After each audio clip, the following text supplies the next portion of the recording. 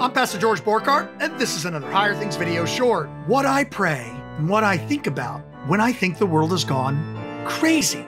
That's the subject of today's Higher Things video short. Like, subscribe, ring the bell, get our app, donate. If you love what we're doing in Higher Things, passing the faith to the next generation, we missed. Like our videos, subscribe to our YouTube channel, ring the bell for notifications.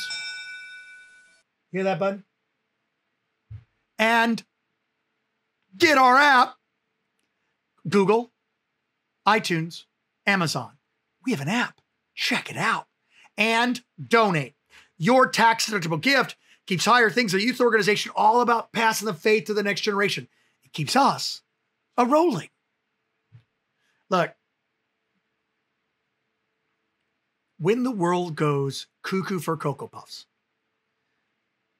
when I'm stressed about viruses, and then I get over about being stressed about viruses, and then I'm worried about riots and racism, and then I take a breath from that, and people in my life get sick, and then I take a breath from that, and I'm like, God, what else can happen now? Killer, murderous hornets? Really? Tropical storms? And in my town, there's no more Diet Mountain Dew. And look, we don't do videos every day powered by water. There's caffeine in here. When we get there, when I get to that point, what I like to remember is the Holy Trinity. And what I mean by that is, let's take a look at John 3. 16, 17, and 18. Because I just want to, everybody knows John 3:16, but there's something I want to point out to you. Hutos, gar. In this way. In what way? Well, it makes reference to the last thing that was discussed, which was what we discussed yesterday, video in the corner over there, on Moses lifting up the snake in the wilderness. And in the same way, God lifts up his son in the wilderness, that whoever believes in his son lifted up on the tree of the cross shall have life. For God loved the world in this way, in the lifting up of his son, in the giving up of his son. In the snake on a stick, Jesus on the cross way, that whoever believes in him should not perish, but have everlasting life. So God loved the world this way. He gave up his only begotten son, that all who believe in him should not perish, but have eternal life. What kind of God is this? A God who did not send his son into the world to condemn the world, to judge the world, but that the world would be saved through him. And whoever believes in the son is not judged, condemned. But whoever does not believe is already condemned, because he does not believe in the name of the only Son of God.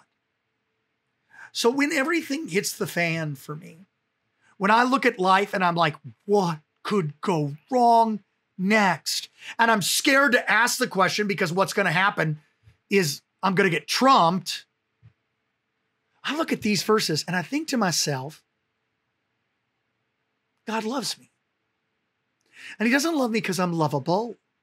He doesn't love me because I'm such a great guy. And he certainly doesn't love me because of this. In fact, I should be a better guy because of what I do for a living. But in actuality, when I look at myself, I'm so awful, I got to get paid to go to church. That's bad news. And so when I look at the world going crazy, my own sin, my own weakness, my own failures, the thing that comforts me is that God loved the world in the giving up of his son. That God is not neutral to what's going on with me. He's not indifferent to what's going on to me. He sees what's going on with me, and he's acted. And he's acted in lifting up his son on the cross, in the giving up of his son. It doesn't depend upon me. It depends upon Jesus. And God is so for saving me that he didn't send his son in the world to judge me. I should be judged. He didn't send his son into the world to condemn me. I should be condemned. He sent his son to save me. In Christ, there is no condemnation. In Christ, I must be saved. And in Christ, I see God for who he truly is. A God who acts in my world to save me. Everything God does, he does in order to rescue me from my sin, from my death, and from the power of the devil. Not with gold or silver, but with his holy precious blood and his innocent suffering and death. I invite you to think about this when everything goes wrong. And you think that the next thing that's going to happen is the straw that breaks the camel's back, the straw that breaks your back. God's not going to bruise that reed, not going to break it. Not because of you, because of Jesus. That's the God he is. All you got to do is look at the Holy Trinity.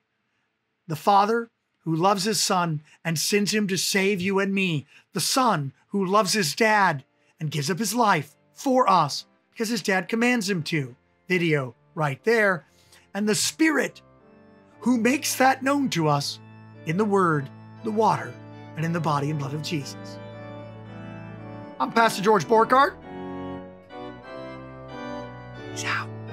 And this has been another Higher Things video short.